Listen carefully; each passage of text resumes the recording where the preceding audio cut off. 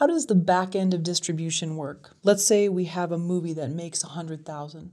How does that 100,000 get divided up? I mean, it really depends on the movie. On most indies, like the way I structure most of my films, so let's say I'm bringing in investors. I typically go investors first in, first out. So if an investor puts in $25,000, the first $25,000 the movie makes goes to the investor. Another way you could do that is you could say, the first monies that come in up to that 25,000, you split 50-50 with the investor until the 25 is paid off. And then once it's paid off, maybe their back end goes to like 20% or something like that. But as far as, where it comes in, if you were not going through a distributor, like say you're doing Film Hub or self-distribution, it pretty much goes directly from the platform to Film Hub to you, and it's all pretty like automatic and automated. Or if you're doing it yourself, like through Amazon, it's just Amazon and you. But today, 3 years ago, I would have said do Amazon on your own and then do Film Hub, for everything else. Today, I would say just let Film Hub do it all. Because, the more that they have data for, the more data points, the more platforms you're going to be eligible for, the more they have to work with to sell your film. It's just, I just let them do it. But nothing against Film Hub, but wouldn't they be getting more of a cut because it's more of a middle person? Or no, the platform Film Hub is its own search and play? No. They're getting so the way Film Hub works, they work just kind of like an aggregator. So it's like they place the movie with Amazon, and then Amazon does whatever their split is with them, which might be 50-50. And then whatever Film Hub gets, you get 80% of what Film Hub does. So yeah, you are losing another piece there. But like you're just in today's age, I don't think there's a lot of value in just going for one platform. So like maybe 2 years ago, Amazon was the highest paying platform, but there's like these 20 other ones. And once you start adding those up, they become comparable.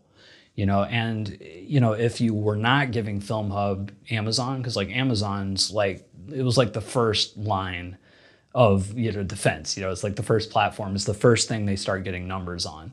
And the more your movie is doing, the more attractive it's going to be to other platforms. Whereas if they didn't have those Amazon numbers, they just had all the little ones, your movie's not looking as attractive to other platforms. So they might not take it.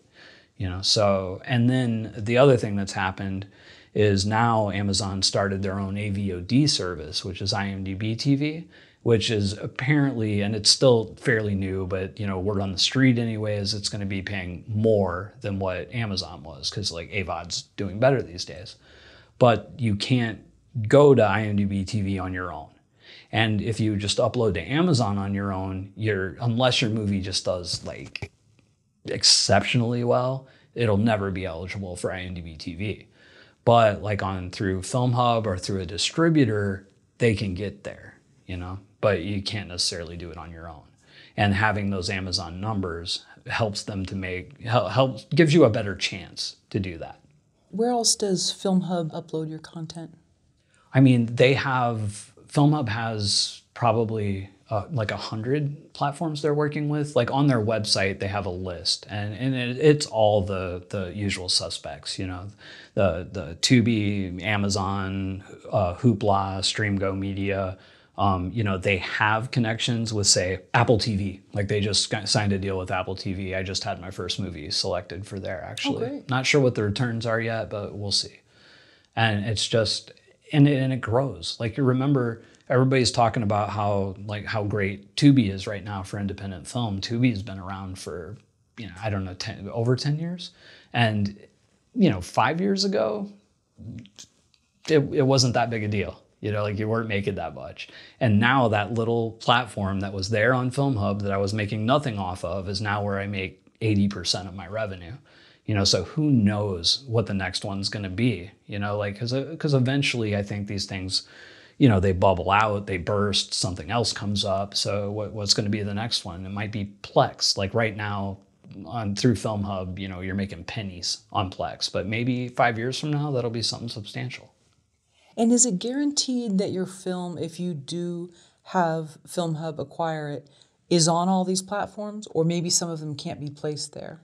No, it's not. The only thing about FilmHub is none of it is guaranteed. Like you're not guaranteed to be on any platforms. You know, it's totally up to the platform whether they'll take you or not.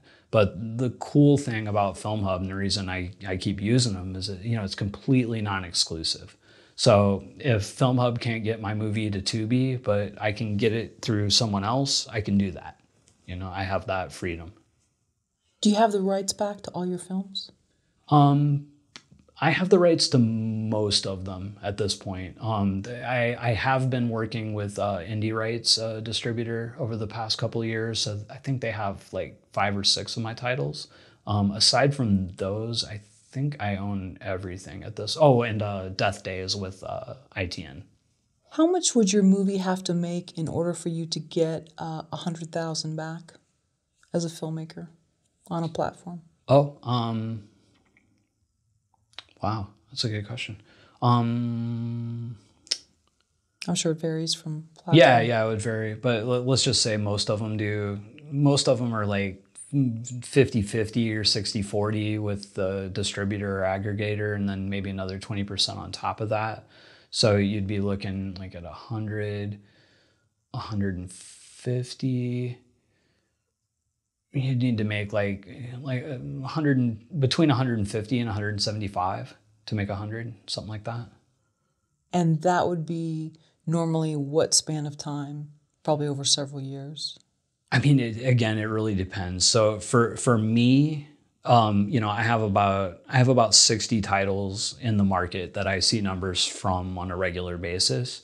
And, you know, my titles make between, you know, as little as a few bucks a month, you know, all the way up to 5,000 or 6,000 a month, you know, which, so, you know, if I have one that's making 5,000 a month, you know, it'd take a year to do that.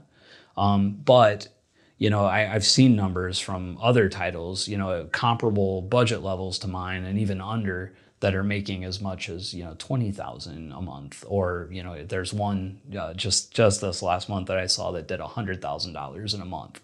You know, now these are outliers. You know, I think my like general $5 to like few dollars, that's where most are living, between $5 and like 5,000.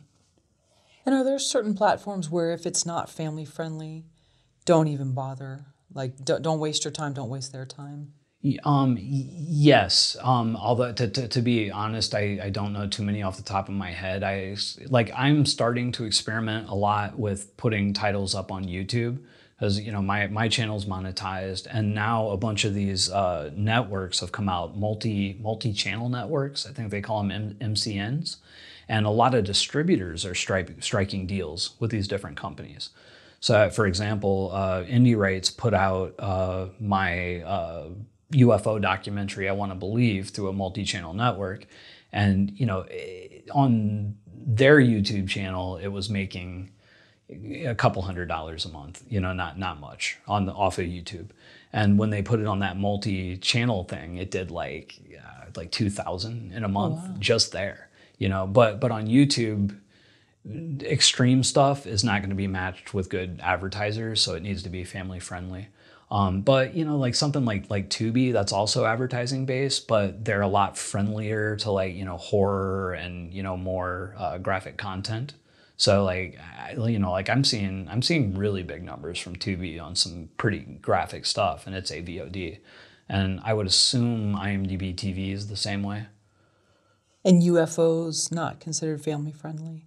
No. The UFO one, was family friendly. Okay. Yeah.